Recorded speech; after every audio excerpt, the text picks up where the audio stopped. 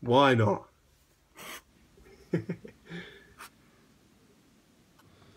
So here's a short video of me drawing someone. I mean, I'm embarrassed to tell you who it is because it doesn't look like them. But that's not the point here. What I'm doing is actually experimenting with different lines and effects. So I've got the mapping pen, which is one of these kind of fountain pens you dip in ink. And what it is kind of free. You can use it in a really tight, constrained way. But you can also use it to be very loose and energetic and kind of let the ink do what it wants. So here you see I've just splashed it on.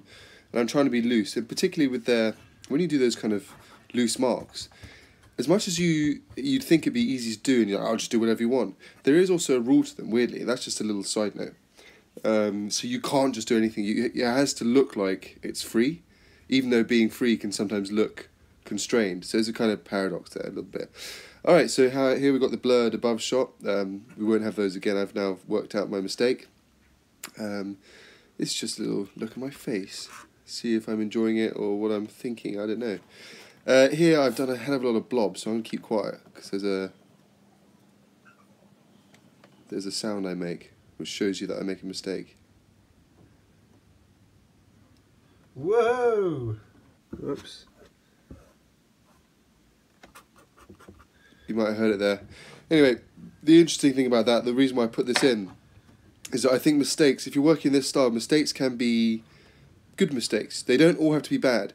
If you think, rubbish, it's done, then it's going to ruin it. But if you, kind of go with it, you discover new things. So, for example, there's a new texture I found by scratching away the black paint that I didn't like. And I wouldn't have had that had I been really careful the entire time. And there's also something nice about seeing a picture which is loose and kind of open.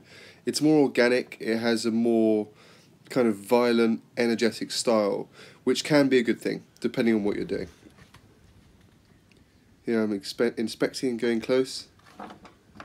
So I'm going to round off now and let you just enjoy what I'm doing. It's the last bit anyway. And thank you for watching. Download my ebook. It's free.